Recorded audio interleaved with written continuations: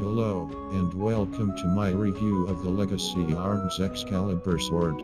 This sword retails for $475. It boasts a 34-inch blade made of 5160 steel, a guard and pommel made of full brass, and a stainless steel wire-wrapped grip.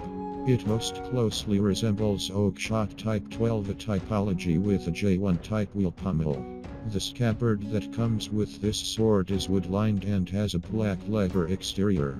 I will be grading this sword on two categories: functionality and aesthetic.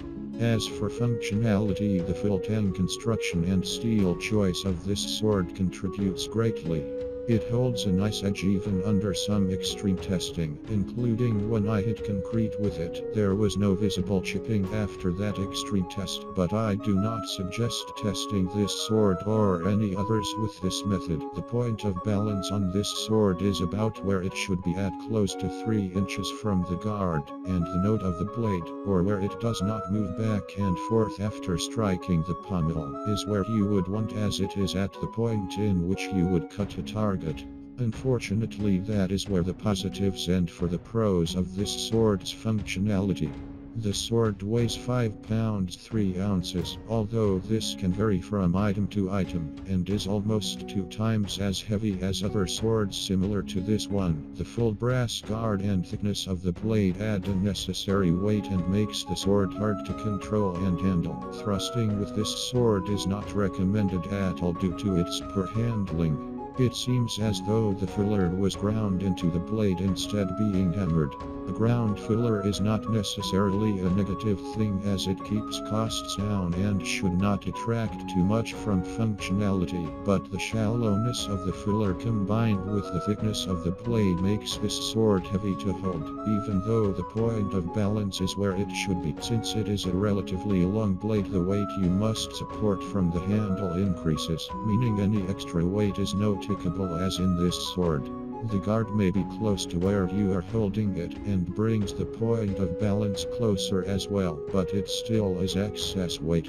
The sword itself is properly made, barring these complaints, but in my research I have heard other complaints, mainly involving the heat treat of the steel.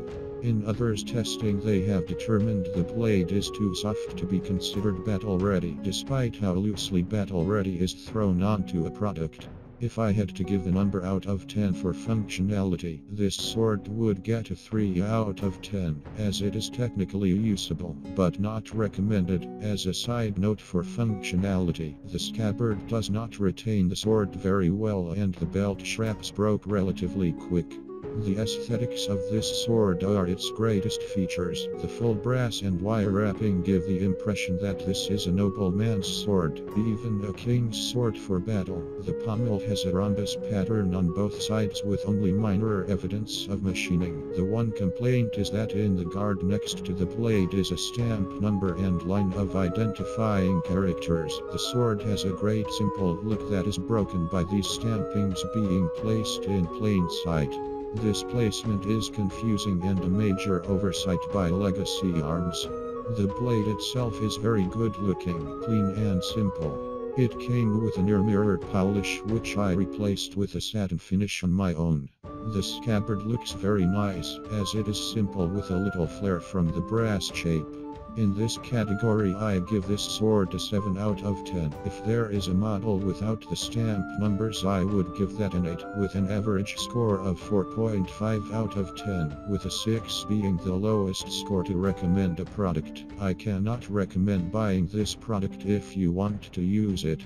It is a well-made wall hanger, a great wall hanger, and if that is your intention, then I would consider it, as it is one of the least ridiculous looking Excalibur inspired swords on the market. Thank